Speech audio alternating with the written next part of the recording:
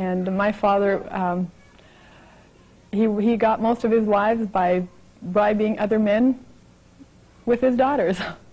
I was one of the ones that refused to fall into that, and I chose my own husband, and married and had a very loving relationship for 15 years, and until I lost them through this blood atonement process.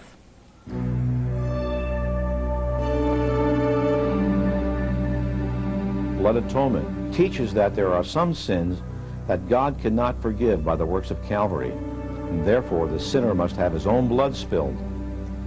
This blasphemous doctrine not only diminishes the power and the purpose of Christ's blood, but glorifies the atoning power of the blood of the Mormon sinner.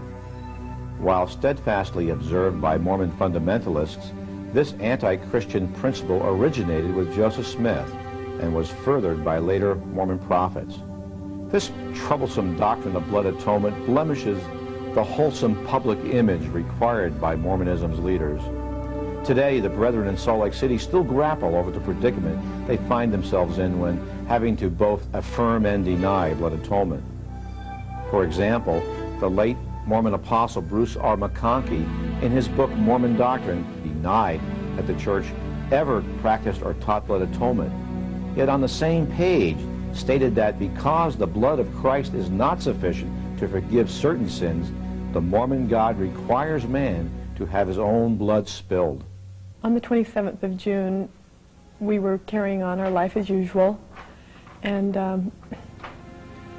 happened to be the 144th anniversary of the martyrdom of Joseph Smith. My half-brothers came into our office and murdered my husband. At the same time, there were 3 other consecutive deaths going on. My brother-in-law, Dwayne, and his 8-year-old daughter, Jenny, was with him, and they also killed her.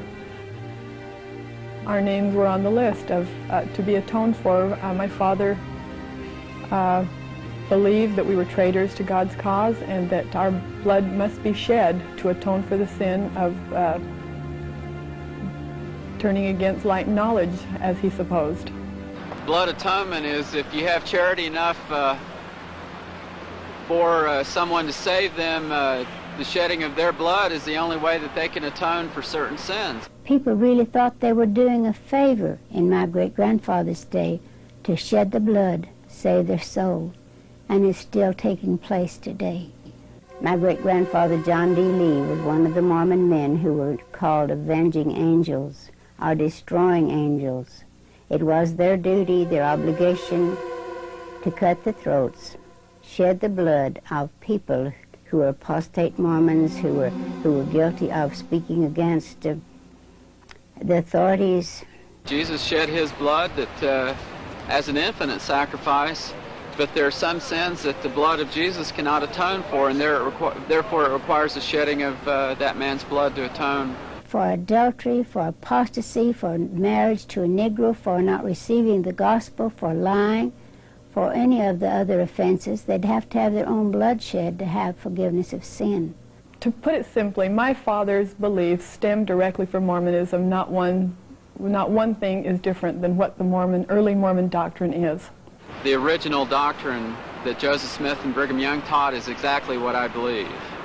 I'm now at present baptizing people, and I have 5 apostles now, and we're out teaching and preaching the gospel, trying to get the Mormons into the original doctrine that Brigham and Joseph had it set on. And I refuse to give it up. I've been cast out of the Mormon church because of it.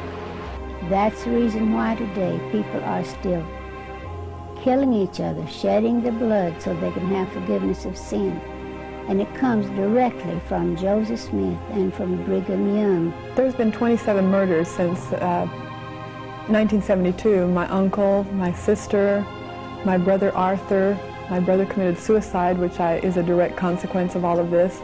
I would just like you to know that if anything happens to me, ever, or to my children, I will personally, I believe the Mormon Church in general will be responsible, because the very doctrine of blood atonement stems from Mormonism.